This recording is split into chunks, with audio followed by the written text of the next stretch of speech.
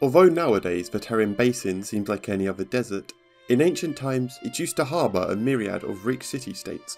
Amongst them, there was one so intriguing that it went from being a dominant city to a ghost town in the space of a few decades.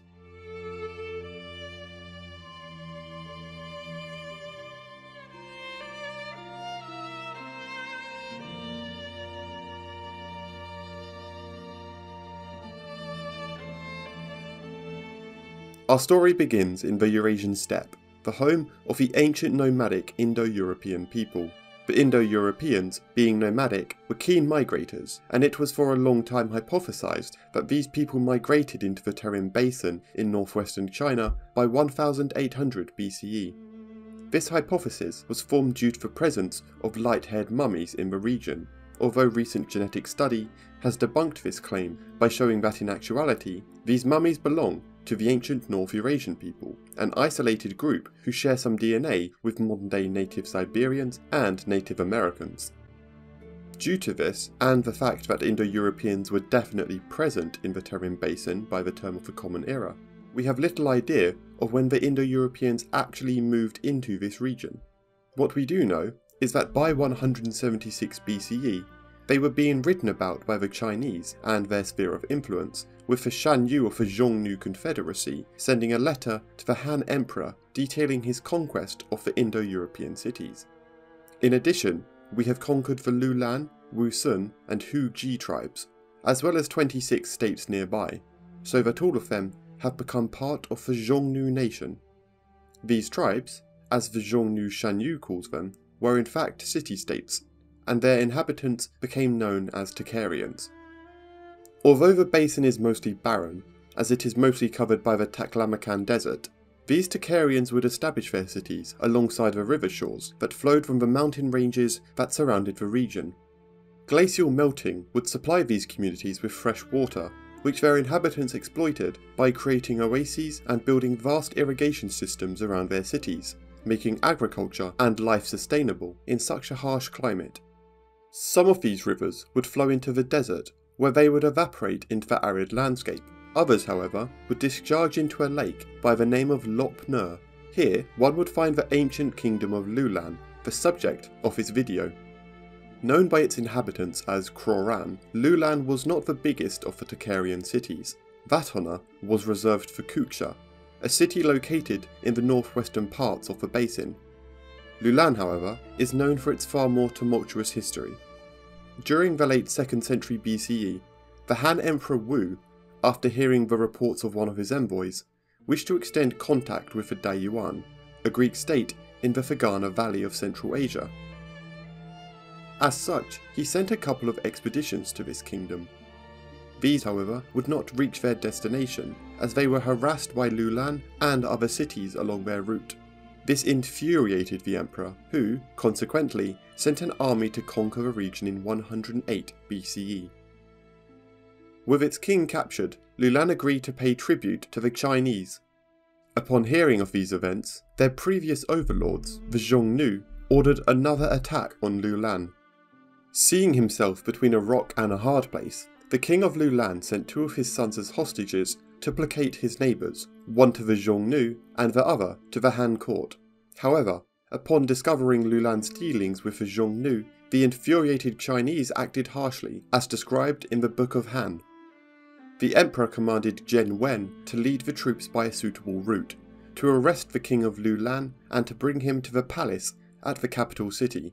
Zhen Wen interrogated the king by presenting him with a bill of indictment, which he answered by claiming that Loulan was a small state lying between large states, and that unless it subjected itself to both parties, there would be no means of keeping itself in safety.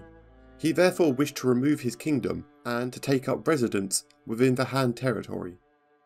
This tradition of sending their princes to the Han court continued. However, under Xiongnu orders, they also kept harassing Chinese envoys to the region. This lasted until 77 BCE, when the Han Emperor Zhao ordered a delegation to deceive and assassinate the Loulan king.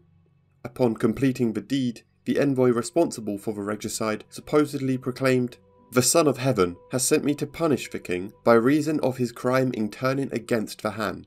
Han troops are about to arrive here. do not dare to make any move which would result in yourselves bringing about the destruction of your state. From this point onwards, the Han tightened their grip on Loulan, turning it into a full Chinese puppet state, symbolised by the forceful renaming of the kingdom to Shanshan, although the city itself remained called Loulan. Together with the rest of the Tarim Basin, it would become known as the Protectorate of the Western Regions. This, however, did not stop the Xiongnu from heavily contesting the region well into the 2nd century CE. With time, Shanshan, laying on a key route that would form part of the Silkroad, would grow, conquering nearby cities into its dominion. The city of Loulan would, from this point onwards, be developed into an important centre of Buddhism, whose skyline was dominated by a massive stupa where the Shanshan administration was probably located.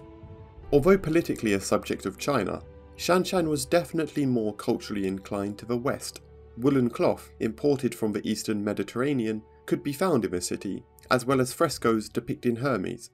This orientation to both west and east, not only characteristic of Loulan, but Shanshan as a whole, was also reflected in its dual administrative structure.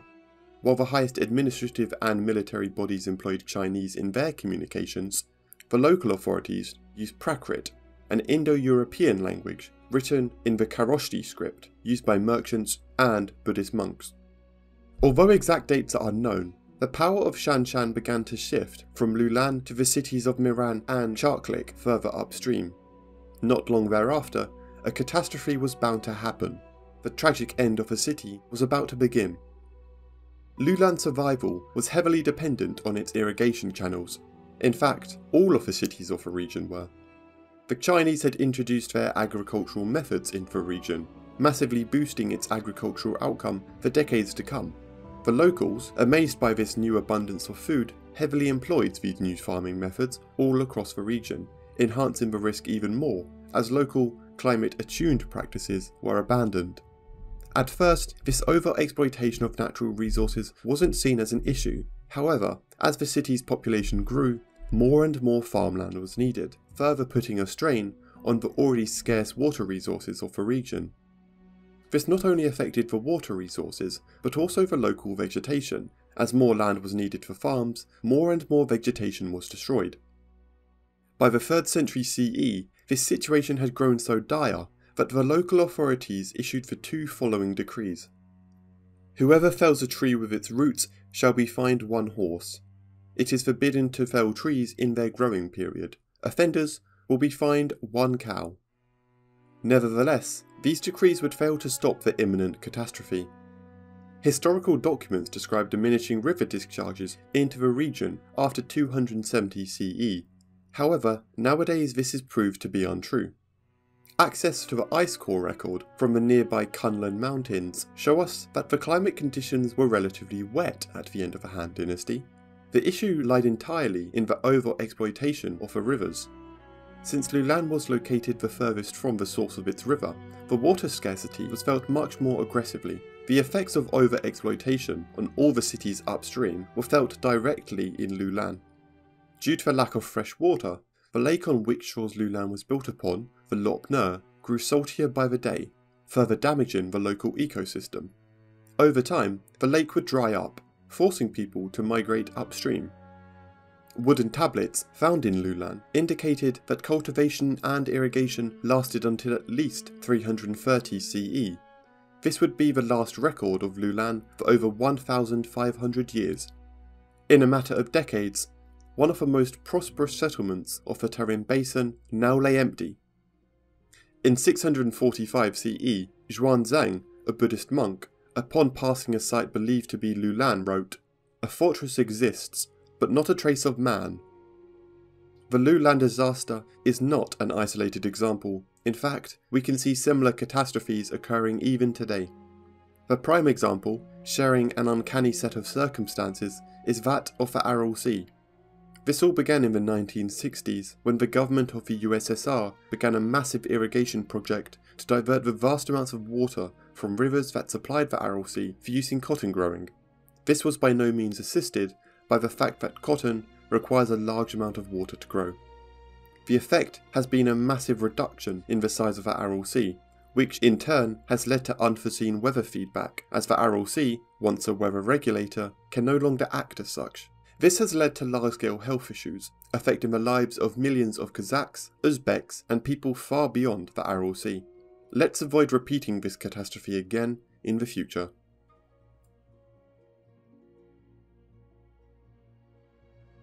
Special thanks to our Imperator level patron, Fernando Lopez Ojeda.